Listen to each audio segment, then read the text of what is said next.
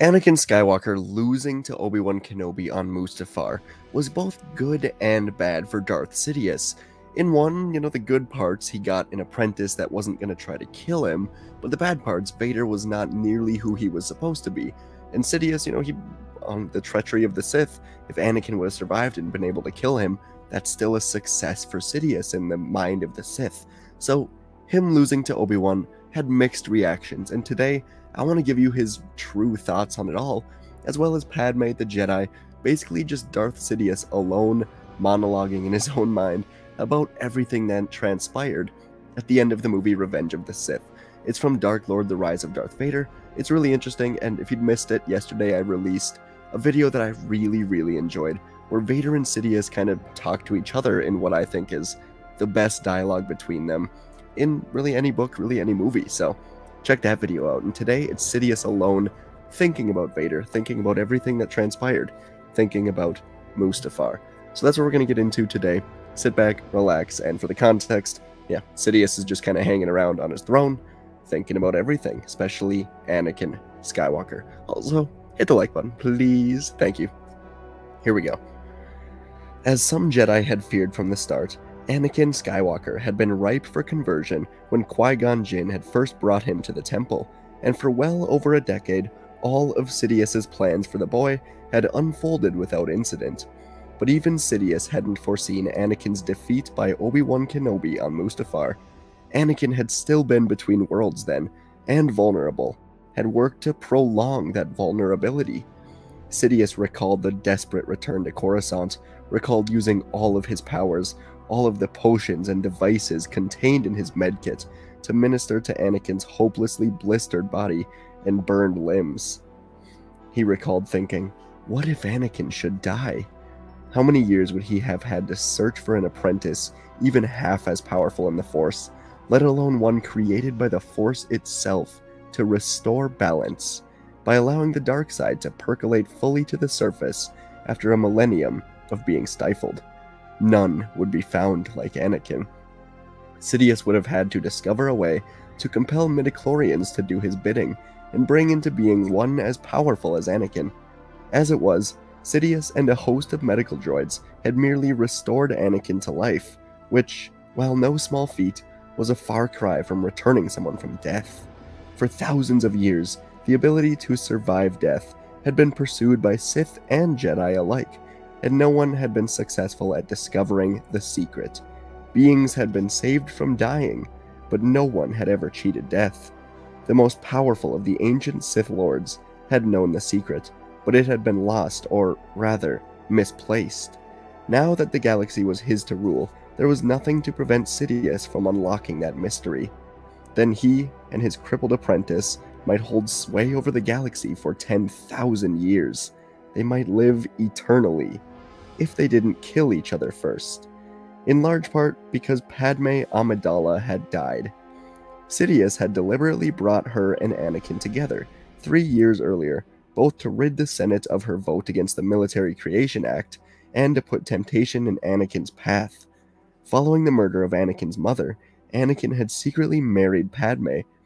When Sidious had learned of this marriage, Sidious knew for certain that Anakin's pathological attachment to her would eventually supply the means for completing his conversion to the dark side. Anakin's fears for her, in actuality and in visions, and especially after Padme had become pregnant, had been heightened by keeping him far from her. Then it had simply been a matter of unmasking the Jedi for the hypocrites that they were, sacrificing Dooku to Anakin's rage and promising Anakin that Padme could be saved from certain death. The latter an exaggeration necessary for Anakin's turn for what the Jedi called right thinking, for opening his eyes to his true calling. But such was the way of the Force. It provided opportunities, and one needed only to be ready to seize them. Not for the first time, Sidious wondered what might have happened had Anakin not killed Padme on Mustafar. For all she loved him, she never would have understood or forgiven Anakin's actions at the Jedi Temple. In fact, that was one of the reasons Sidious had sent him there. Clone troopers could have dealt with the instructors and younglings, but Anakin's presence was essential in order to cement his allegiance to the Sith, and, more important, to seal Padme's fate. Even if she had survived Mustafar, their love would have died. Padme might even have lost the will to live, and their child would have become Sidious's and Vader's to raise. Might that child have been the first member of a new Sith Order of thousands or millions? Hardly. The idea of a Sith Order was a corruption of the intent of the ancient Dark Lords. Fortunately, Darth Bane had understood that, and had insisted that only in rare instances should there exist more than two lords, master and apprentice, at any given time. But two were necessary for the perpetuation of the Sith Order, and so it fell to Sidious to complete Vader's convalescence. As Emperor Palpatine, he had no need to reveal his Sith training and mastery to anyone, and for the moment Vader was his crimson blade. Let the galaxy think what it would of Vader. Fallen Jedi, surfaced Sith, political enforcer. It didn't matter, since fear would ultimately bring and keep everyone in line. Yes, Vader was not precisely what he had bargained for. Vader's legs and arms were artificial, and he would never be able to summon lightning, or leap about like the Jedi he had fond of doing. His dark side training was just beginning, but Sith power resided not in the flesh, but in the will. Self-restraint was promised by the Jedi, praised by the Jedi, only because they didn't know the power of the dark side. Vader's real weaknesses were psychological rather than physical, and for Vader to overcome them, he would need to be driven deeper into himself, to confront all of his choices, all of his disappointments. Powered by treachery, the Sith master-apprentice relationship was always a dangerous game. Trust was encouraged even while being sabotaged. Loyalty was demanded even while betrayal was prized. Suspicion was nourished even while honesty was praised. In some sense, it was survival of the fittest. Fundamental to Vader's growth was the desire to overthrow his master. Had Vader killed Obi-Wan on Mustafar, he would have attempted to kill Sidious.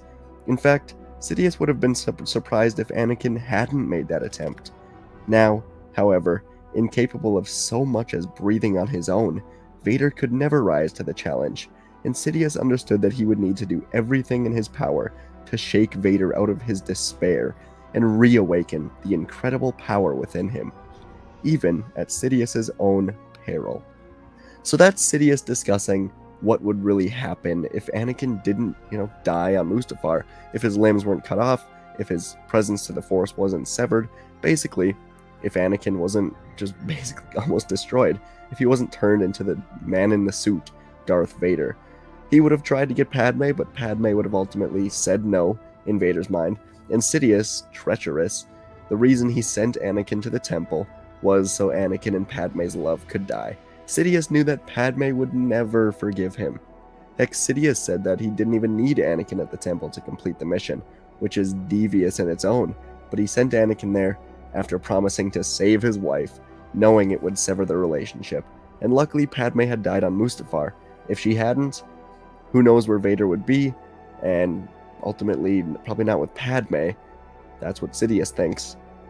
And he also thinks that if Vader killed Obi-Wan on Mustafar, he would have tried to kill Sidious, and that would have been an interesting thing. And Sidious is even like, hey, that's part of the Sith, it's what we do. So it's interesting, his point of view of it all, of what if Anakin killed Obi-Wan. Anyways, let me know what you thought, let me know if you liked the video. I hope you did, I hope you enjoyed. Hope you have a great day, and I'll see you in the next video.